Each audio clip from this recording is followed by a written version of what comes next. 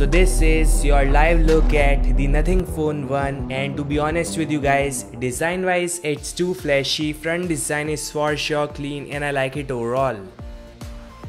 So yeah, the front display image courtesy MKBHD. If final looks more like they intentionally made the side and top bezel thicker to make it look like a no-chain device. Like of course this is nothing like the Samsung Galaxy S22, but I know the pricing is gonna be not so expensive. So overall a nice initiative. I like the flat edge, symmetrical finish, and there's a hole punch selfie shoot on top left corner.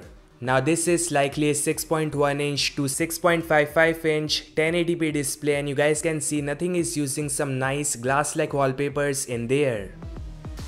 The back finish may look hideous or too much flashy to some, but it's something different, and different is cool.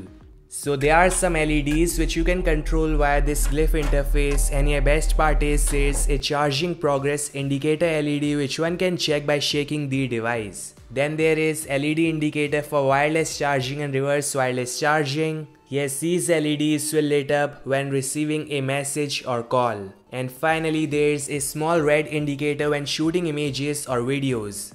So yeah, subjective design. Now my opinion on this, I won't use such flashy finish in public, but I guess we'll see some official clear and non-clear cases for users like me.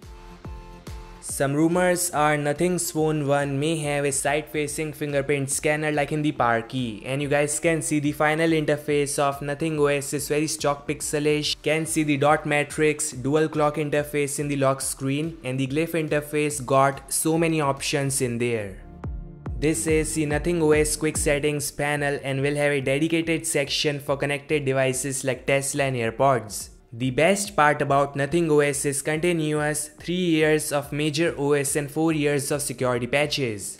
So summing up all, a cool looking finish, flat front display, will have 45 watts of fast charging, a decent sized battery, high refresh rate. The chipset is likely 7 Gen 1, yeah, not sure, but I know many will skip it if it is 7 Gen 1. So your thoughts in the comment section below, and I'll meet you guys in the next one. Like, subscribe, and peace out.